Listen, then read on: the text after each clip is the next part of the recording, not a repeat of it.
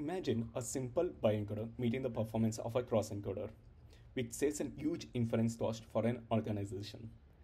In this work, we propose such an approach called DISKCO, which stands for Disentangling the Knowledge from Cross-Encoder to the Bi-Encoders. My name is Ankith, and this is a joint work carried out with my colleagues at Amazon Search. Let's consider very simple relevance classification examples in e-commerce search. Our objective is to identify whether the given product is relevant to the query queue or not. This can be solved by applying cross-encoder or bi-encoders. In cross-encoder, we concatenate query and a product representation and pass it to the classifier to get the relevance scores. In bi-encoders, we independently encode the query and a product information and apply a cosine similarity or the Euclidean distance to get the relevance score. Because of shared representation in cross-encoders, it performs better than the bi-encoders, but it comes at a very high inference cost compared to the bi-encoders. Whereas bi-encoders allows caching of product impedance. Hence, bi-encoder are preferred over cross-encoder in real-time relevance prediction applications.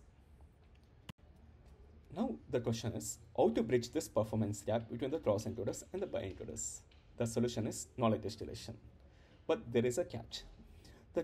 The superior performance of cross-encoders, it comes because of the cross-attention network, but which lacks in bi-encoders. And because of the structural indifferences, cross-encoders cannot be used as a teacher in bi-encoder models, which is also explained in the Cupid research. So, our objective is to build a knowledge transfer framework to distill the knowledge from the cross-encoders to the bi-encoders, which has these structural differences. We propose DISKCO. In this work, what we do is we build a DISKCO hash map, which tries to store the token mappings from token T to the important tokens in the product P using the attention weights. To the best of our knowledge, our work is the first of its kind to provide an human interpretable explanation to transform the knowledge from cross-encoders to bi-encoders.